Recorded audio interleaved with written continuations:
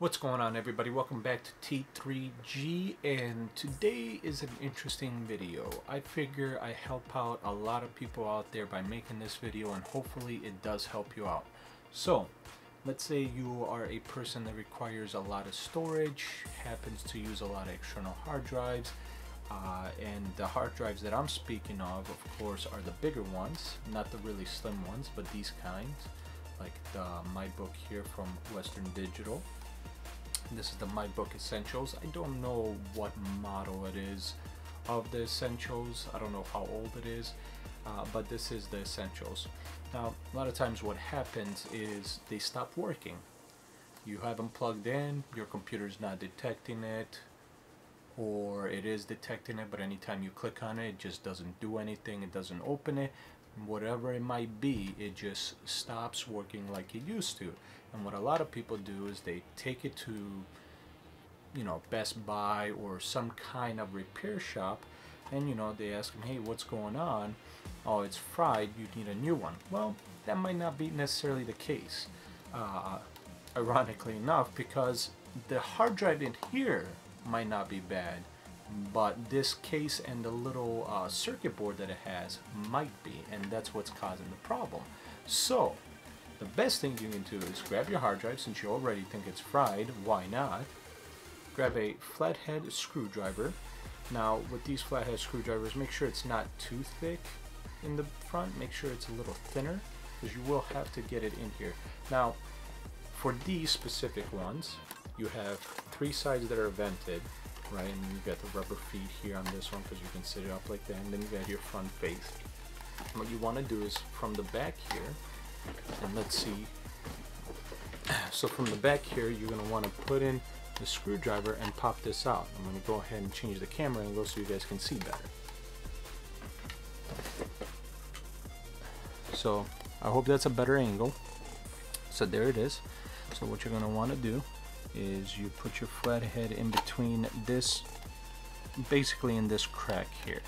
You're going to put that in there, and you're just going to try to just get it in between by little moving around. Now you don't want to force it in there, you don't want to just slam it in there, because if you just slam it in there you might damage the hard drive that's in there. So once it's in there in between, you just twist a little, move it over, twist, twist. You might need to pry it up. There we go. If you hear that pop, that means one of the clips has let loose. You go to the other side and you do the same thing. So now this side is basically loose. Now what you want to do is just kind of put your finger here, just so that way it doesn't close up on you and accidentally fully clips back in. Do the same thing for the opposite side. Get the hard drive in there, and then that clip just let loose. Go over here. Usually you can just slide it across and just clip that. So now both sides are taken apart, as you can see. Now what you want to do is just grab this middle and take out that, and now as you can see in here you have a regular hard drive. All it is that this circuit board here allows it to play as an external hard drive in an enclosure. So now what you can do is take this hard drive from this enclosure and test it inside your computer or on a docking station. I'll show you the docking station that I have, and see if it still works.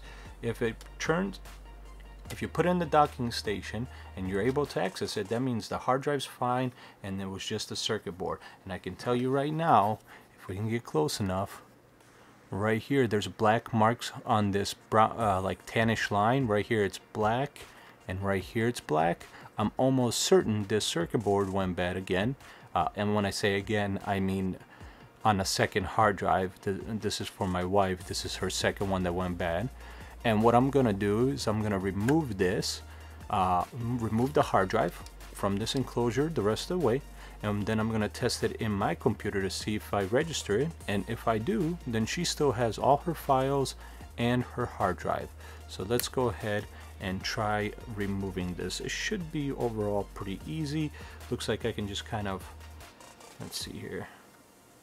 So this side will slide this side here will slide. So that was pretty easy. As you can see here, you do have one screw here. Now that's obviously not a flathead, that is a Phillips. Come on, there we go. Luckily I have a Phillips screwdriver right next to me, so I'm just gonna go ahead and take this out. Alright, so that one's off. Looks like we do have a few more on the bottom here, so we are gonna go ahead and remove those two.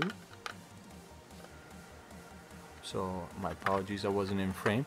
So right there, and I believe that one right there also, and this one right here. So there is 4 more underneath here that we have to remove. So we are going to do that right now.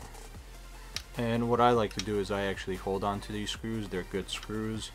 I mean, you might not be like me, but since I build a lot of computers, this kind of stuff can come in hand when doing so.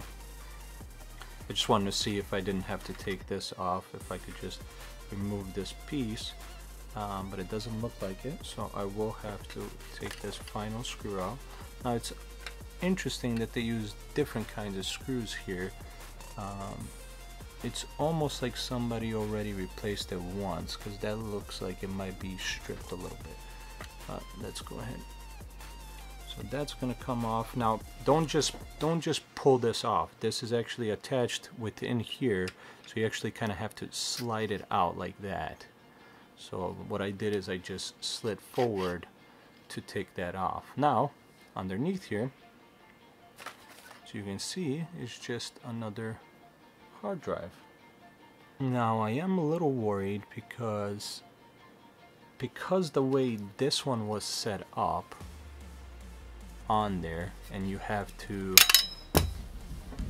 the way it was attached on here, which some aren't set up this way, but since this one was attached on here like this, and you did have to slide it up, it does look like there's also a little bit of damage here on this circuit board as well. Now that might not be a good thing, but what I'm talking about is right there. But you know, let's stay optimistic and see what happens. So now I'm gonna go turn on this loud computer behind me because I have a lot of fans in it, and we're gonna go ahead and try out the actual docking station to see what happens. So let's do that. So this is my docking station right here, which is connected with a USB port. As you can see, I already have a hard drive in there. Basically, you just take out make sure everything is off before you do. Make sure the hard drive is not running. There's a power switch on the back of this. Just pull it up gently. Take out the, if you already have one in there, make sure you take that out. If you do, you already know this.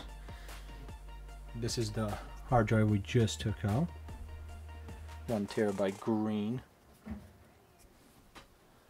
And just gently, don't push it in forcefully, just gently let it go in, and then give it a little bit of push, and that is now on, or that is in there. Flip the switch, the light comes on. I heard the hard drive start, so now we're gonna turn on the computer and see if that works. Alright, so I just turned on the computer. I do apologize for the fan noise in the back. Like I said, this computer is loud. I have a lot of fans in it, but that's besides the point. Let's see if we can get you guys a little bit better position here to see if the hard drive shows up. So I'm just going to go ahead and open up my Windows Explorer or File Explorer. We're going to go ahead and move this over. Wow. I can say this, the hard drive is plugged in, and it looks like it's still a little. There we go. So right here I see all my internal hard drives, but I am not registering that particular hard drive. Another thing you can do to verify this, just to make sure it's not showing up, right click on this PC if you're using Windows 10, go to Manage, go to Disk Management. So it looks like there is a disk. It says you must initialize a disk before logical disk manager can access it. And there is a disk 5 that's being registered. I don't know if I want to do this. I don't know if this will actually erase my file, so I'm going to hit cancel for right now just to see if this is registering the hard drive. So like I said, I'm not sure, so I hit cancel. I scroll down, and on disk 5 it does see a 1 terabyte hard drive. It says that the actual hard drive is unallocated, and it's not initialized. So what I'm going to do is right here on the left where it says disk 5, I'm going to right click, I'm going to hit initialize disk, and it does look like it needs me to set that up. It might be a problem where that circuit board that was on it did mess something up where the data is gone, but it looks like the hard drive is still good. Unfortunately for my wife, that data is now gone, but this doesn't always happen. The last one I was able to save all her data, so make sure you guys don't just assume the worst when you see that your hard drive might not be working.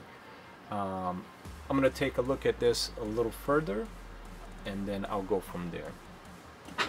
So what I just tried is I removed the hard drive from the actual docking station and re-put it in to see if it re-registered. It doesn't look like it's re-registering it.